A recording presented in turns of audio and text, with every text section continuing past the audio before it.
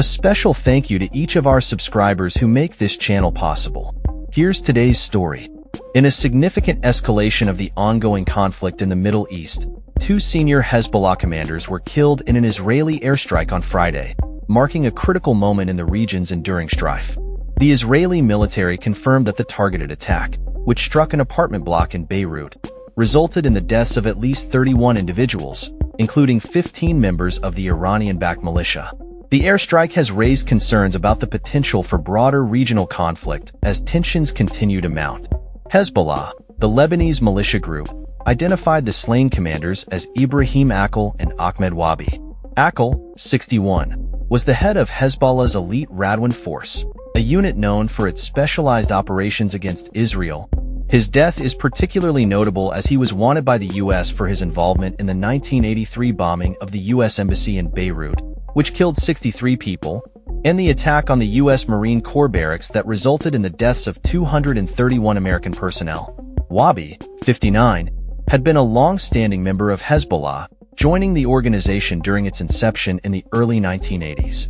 He played a crucial role in training fighters within the Radwan unit and was instrumental in supporting Hamas following the group's assault on Israel on October 7th.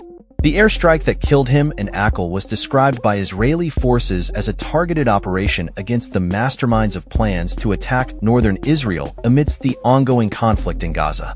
The airstrike in Beirut was the third significant blow to Hezbollah within just 4 days.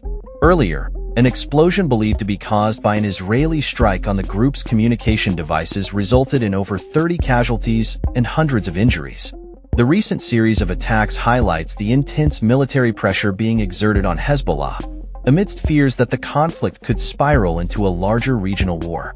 The Israeli Defense Forces, IDF, stated that the airstrike targeted an underground meeting of Hezbollah leaders, effectively dismantling much of the group's military command structure.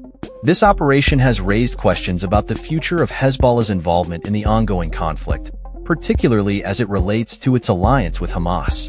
The broader implications of these developments are significant, as both Hezbollah and Hamas are part of a regional militia network known as the Axis of Resistance, which is also supported by Iran. This network includes various militant groups operating in Syria, Iraq, and Yemen, all of which have been involved in the ongoing hostilities against Israel. In the wake of the airstrikes, Hezbollah has continued to launch retaliatory rocket attacks into northern Israel, with around 150 rockets fired on Friday alone. The Israeli military has responded with airstrikes targeting Hezbollah positions in Lebanon, further escalating the cycle of violence. The situation remains volatile, with many analysts suggesting that Hezbollah may face a difficult decision in the coming days. Former Israeli intelligence officer Avi Melamed indicated that the group must weigh its options carefully, whether to continue its aggressive posture or consider a diplomatic arrangement that could de-escalate tensions. Hezbollah's leadership is also under pressure from Iran, which may be seeking to broker a deal that would allow for the safe return of hostages taken during the October 7th attacks, while also seeking to end the ongoing war in Gaza. This complex web of alliances and hostilities underscores the precarious nature of the situation in the region. As the conflict continues to unfold, the death of these key Hezbollah commanders represents not only a tactical loss for the group, but also a potential turning point in the broader struggle for power and influence in the Middle East. The ramifications of these events will likely be felt for years to come, as regional actors reassess their strategies and alliances in light of the shifting dynamics on the ground. The international community watches closely as the situation develops, with concerns growing over the humanitarian impact of the ongoing conflict and the potential for further escalation.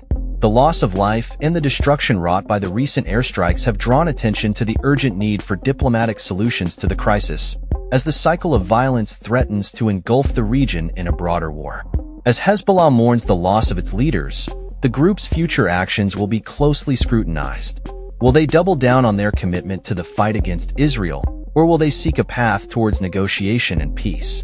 The answer to this question may determine the course of the conflict in the weeks and months ahead, as the Middle East remains on a knife's edge, teetering between war and an elusive peace. That's all for this story.